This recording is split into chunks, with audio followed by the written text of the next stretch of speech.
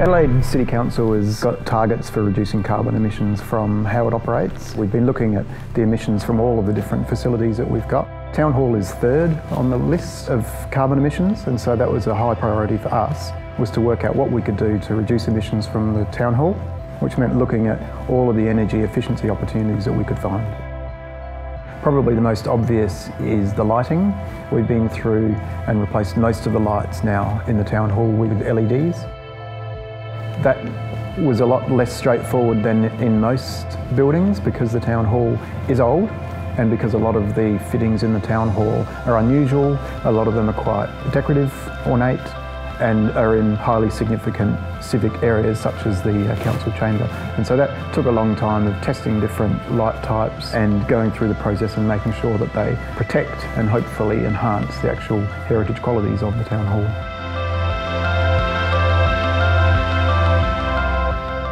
We've also installed a new energy efficient chiller. This is an electrical chiller that is far more efficient than the previous chiller and has got far fewer carbon emissions associated with it. We've also replaced the boilers with a very highly efficient system that uses less gas, costs less and has fewer carbon emissions. Council has invested substantially in energy tracking technology. We have two systems. One monitors historical energy consumption, the other monitors in real time.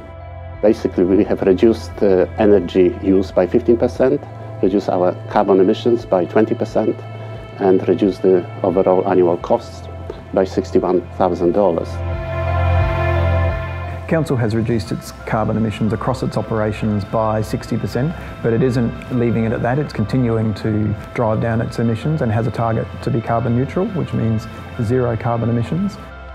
Council has got a very high commitment to sustainability and adapting to climate change and preparing for climate change, and so the Town Hall will still be a major part of that.